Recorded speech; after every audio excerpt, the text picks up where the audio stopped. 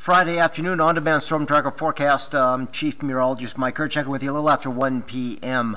We got an interesting pattern with this area low pressure that will follow the jet stream, and this low will be spinning up from the south and west. At the same time, colder Arctic air is going to be diving down into this trough, and that will begin to move in across northern Montana as we look into Saturday evening. So most of Montana, with the exception of the far northwest and southeast, is under a winter storm watch.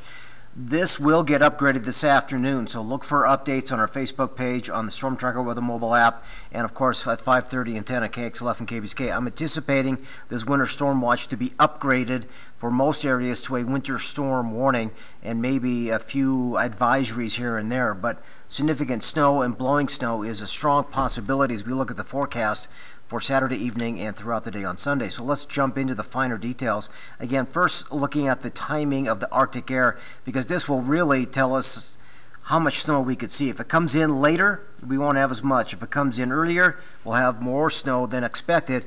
But the timing of it right now is roughly after midnight at about 1 a.m. It's starting to pour down the Rocky Mountain front, and then by early Sunday morning, it's sitting over most of western, central, and southern Montana. So this also brings a little problem because we got a lot of warm moisture coming up from the south and west. That means there could be some valley rain mixing with some mountain snow sometime around 10 o'clock Saturday evening. And then that changes abruptly all to snow. So wet roads could flash freeze.